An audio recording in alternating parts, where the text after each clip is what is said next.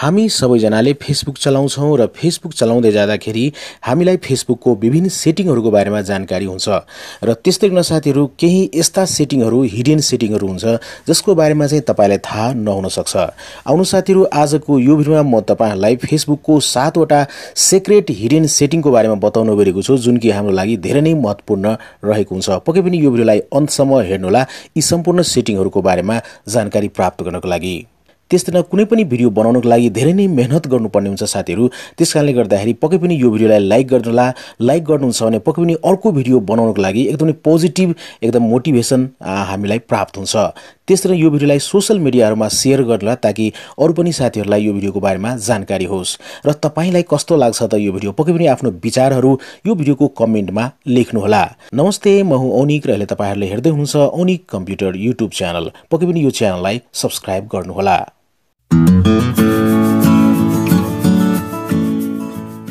अब आजको विषयवस्तुतिर लागौं।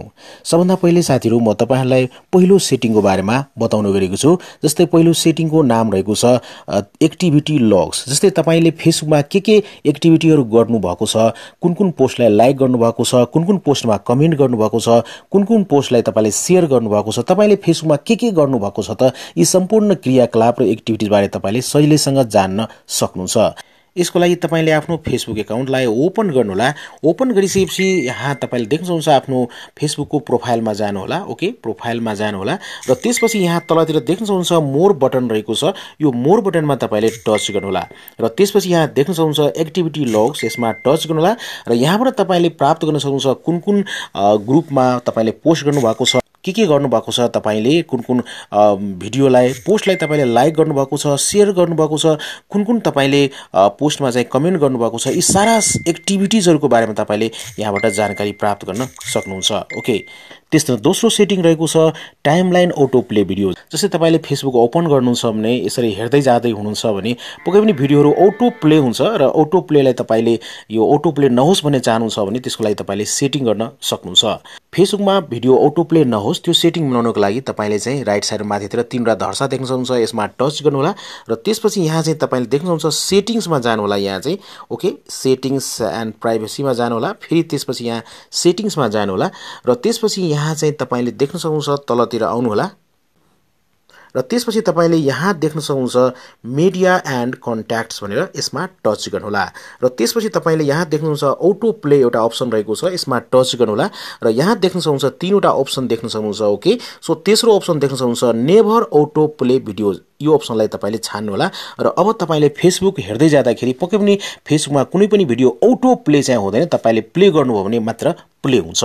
त्यसैले अर्को ब्याक गर्नुहोला। त्यसैले तपाईले अर्को पनि अप्सन यहाँ पाउन सक्नुहुन्छ। जस्तै तपाईले फेसबुकमा भिडियो अपलोड गर्नुहुन्छ र तपाईले चाहनुहुन्छ तपाईको भिडियो एचडी हो र एचडी मै अपलोड होस् भने तपाईले यो अप्सनलाई चाहिँ यहाँ अन गर्नुहोला पक्कै पनि। ओके, यहाँ अन गरिदिनुहोला। त्यसैले तपाईले जुन फोटो अपलोड गर्नुहुन्छ त्यो पनि फोटो एचडी क्वालिटीमा अपलोड होस् भन्ने चाहनुहुन्छ भने पक्कै पनि यो अप्सनलाई चाहिँ अन गरिदिनुहोला।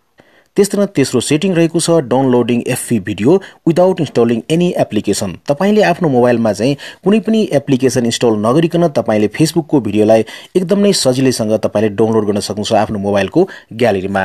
मानौँ न तपाईले कुनै भिडियोलाई चाहिँ ग्यालेरीमा डाउनलोड गर्न चाहनुहुन्छ भने सबभन्दा पहिले तपाईले भिडियो चाहिँ छान्नु होला कुन भिडियोलाई तपाईले डाउनलोड गर्न चाहनुहुन्छ। जस्तै यो भिडियो रहेको छ। ओके, अहिले अटो प्ले मैले स्टप गरिदिएको छु।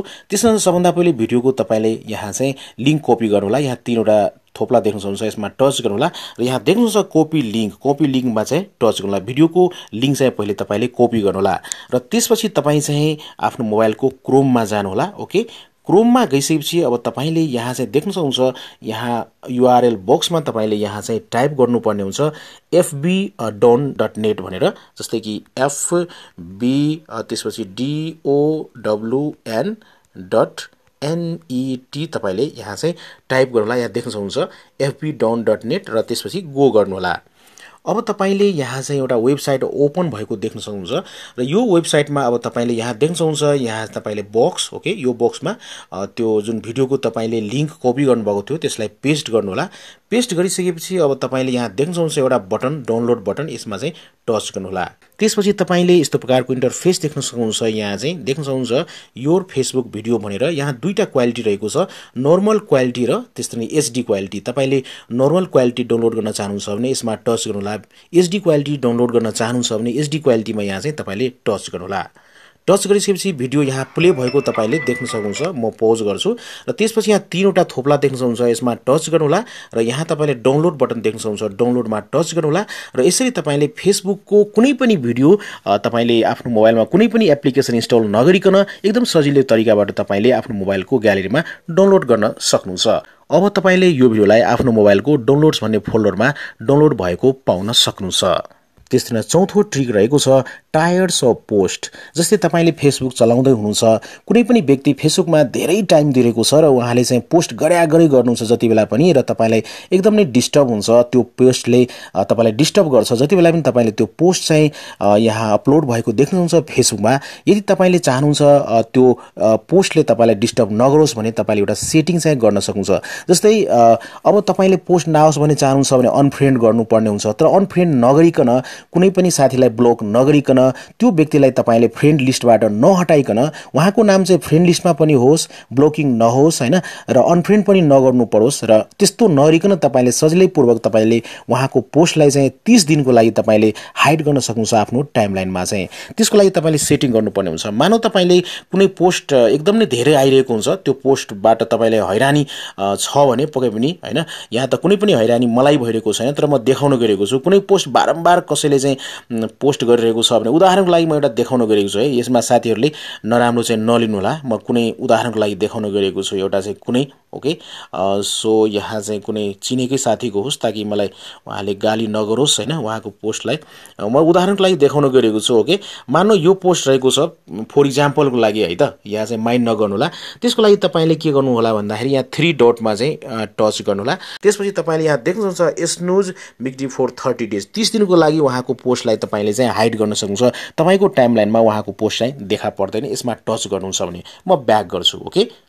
त्यस्तै गरिकन पाँचौं सेटिङ रहेको छ promote social media account on your Facebook.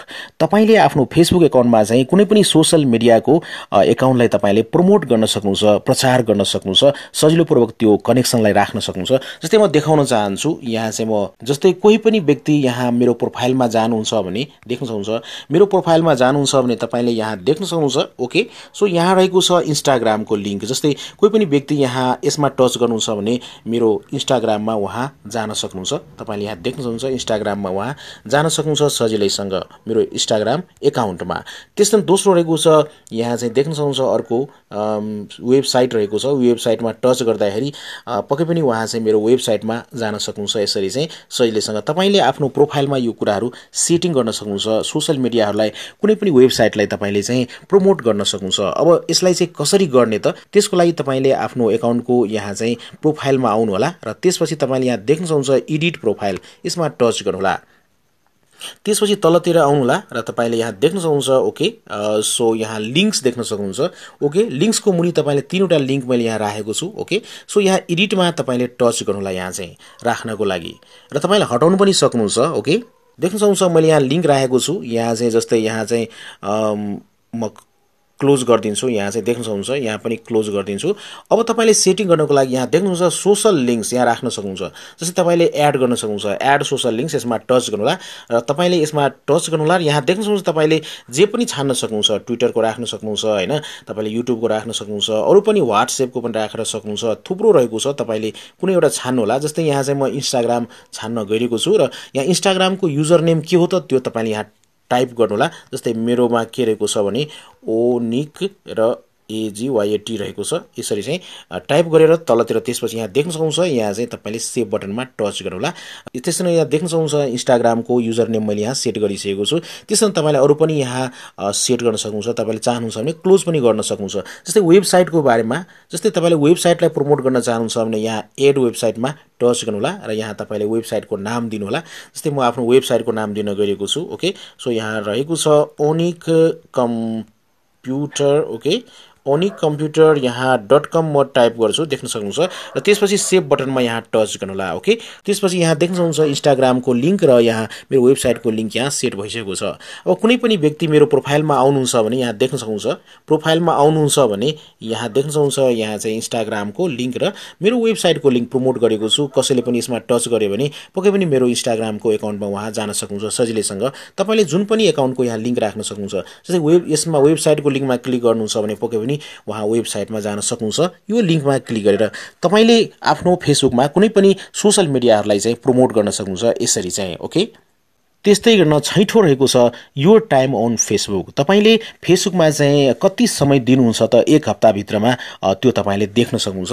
Okay, त्यो पत्ता लगाउन सक्नुहुन्छ। त्यसको लागि चाहिँ तीनवटा धर्सामा जानु होला र त्यसपछि तपाईले यहाँ देख्न सक्नुहुन्छ योर टाइम अन फेसबुक, यसमा टच गर्नु होला र तपाईले यहाँ देख्न सक्नुहुन्छ एक हप्ता भित्रमा तपाईले कति समय दिनुभएको छ त फेसबुकमा, कति समय तपाईले चलाउनु भएको छ त त्यो पनि देख्न सक्नुहुन्छ। जस्तै यहाँ Friday, Saturday, Sunday, Monday, Tuesday, Wednesday, Thursday देख्न सक्नुहुन्छ। जस्तै यहाँ चाहिँ थर्सडेको दिनमा मैले चाहिँ यहाँ देख्न सक्नुहुन्छ 12 मिनेट टाइम दिएको छु। त्यसैले यसमा टच गर्छु, यसमा 27 मिनेट टाइम दिएको छु हैन। यो डेटमा चाहिँ देख्न सक्नुहुन्छ 3 मिनट टाइम दिएको छु। कति मिनट तपाईले चलाउनुहुन्छ कुन दिन एक हप्तामा तपाईले यो रेकर्ड चाहिँ एनालिटिक्स तपाईले यहाँ चाहिँ हेर्न सक्नुहुन्छ। अर्को कुरा, तपाईले धेरै फेसबुक चलाउनुहुन्छ भने तपाईले ल आजको दिनमा म चाहिँ 3 घण्टा मात्र फेसबुक चलाउँछु, त्यो सेटिङ गर्न चाहनुहुन्छ भने यहाँ देख्नुहुन्छ सेट डेली यहाँ टाइम रिमाइन्डर भनेर यसमा टच गर्नु होला र तपाईले यहाँ टाइम सेट गर्न सक्नुहुन्छ। ओके, जस्तै कि ल ठीक छ म चाहिँ फेसबुक यहाँ चाहिँ देख्न सक्नुहुन्छ 2 घण्टा 3 घण्टा डेली चलाउँछु हैन। तपाईले देख्न सक्नुहुन्छ यहाँ चाहिँ 3 घण्टा 5 मिनेट डेली चलाउँछु। त्यसको लागि तपाईले यहाँ सेट रिमाइन्डरमा टच गर्नु होला। जब तपाईले यहाँ जुन टाइम सेट गर्नु भएको छ 3 घण्टा 5 मिनेट यति चलाइसकेपछि तपाईले रिमाइन्डर आउँछ, तपाईले मेसेज पाउन सक्नुहुन्छ फेसबुकबाट चाहिँ। ओके, यो तपाईले सेट गर्न सक्नुहुन्छ। त्यस्तै सातौं सेटिङ रहेको छ एप लगइन विथ फेसबुक। जस्तै कि तपाईले गुगल प्ले स्टोरबाट र अथवा थर्ड पार्टीको एप्लिकेसनहरु तपाईले आफ्नो मोबाइलमा धेरै इन्स्टल गर्नुहुन्छ आवश्यकता अनुसारले र त्यस्तै कुनै पनि एप्लिकेसनहरु के हुन्छ भन्दाखेरि हाम्रो डेटालाई चोरी गर्न सक्छ, हाम्रो मोबाइलमा रहेको पर्सनल इन्फर्मेसनलाई लिकेज गर्न सक्छ। त्यसको लागि चाहिँ हामीले के गर्नुपर्ने हुन्छ भने कुनै पनि एप्लिकेसनलाई फेसबुकबाट चाहिँ हामीले लगइन गरेका छौं भने त्यो लगइनलाई हामीले डिस्कनेक्ट गर्नुपर्ने हुन्छ। त्यसको लागि म देखाउन चाहन्छु। जस्तै कि यसको लागि चाहिँ यहाँ तीनवटा धर्सामा टच गर्नु होला। यहाँ चाहिँ सेटिंग्स देख्न सक्नुहुन्छ, सेटिंग्समा आउनु होला। ओके, सेटिंग्समा आइसकेपछि तपाईले यहाँ चाहिँ एप्स एन्ड वेबसाइट एउटा अप्सन देख्न सक्नुहुन्छ। ओके, यहाँ चाहिँ यसमा टच गर्नु होला।